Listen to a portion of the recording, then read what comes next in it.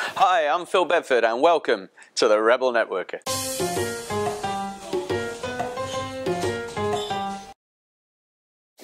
So on this week's show, we're going to be continuing with our behavioural style segment, and we're going to be talking about the nurturer. Now, some of you out there have already realised this is very similar to DISC or the Platinum Rule, and you're absolutely right. What we've done is use our own terminology to make it more applicable to networking and easier to remember the terms. Okay, so our nurturers tend to be a lot different to the two previous behavioural styles. They tend to like things a lot more decisive, a lot quieter in their voices. They like to take their time when they're thinking. They're motivated more by helping people than anything. And they're not necessarily that comfortable in networking environments.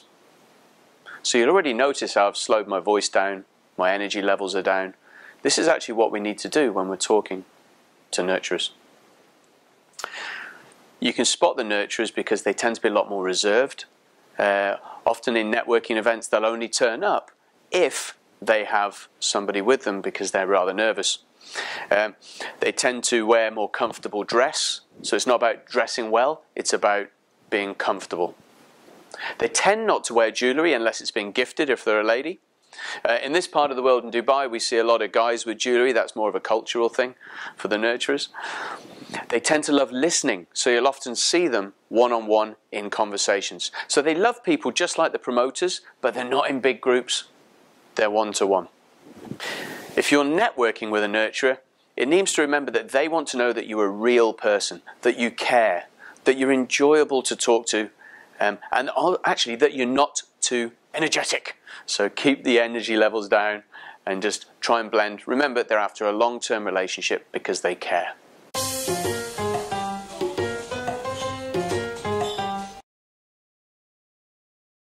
So one of the things to watch out for if you're networking with a nurturer or you're a nurturer yourself is a couple of things.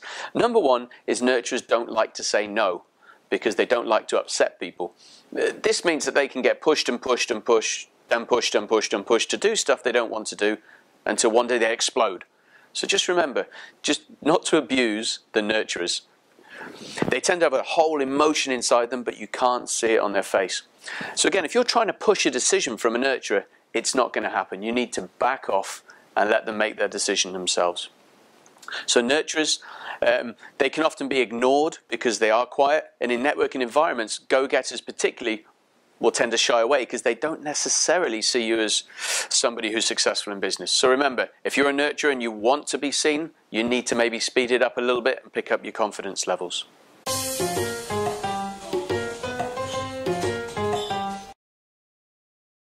So that's this week's show. I hope we've given you some idea on how you can network with nurturers, or if you are one, what you can be doing to improve your networking. Next week, we're going to be looking at examiners. We'll see you on the next show, Rebel Networker.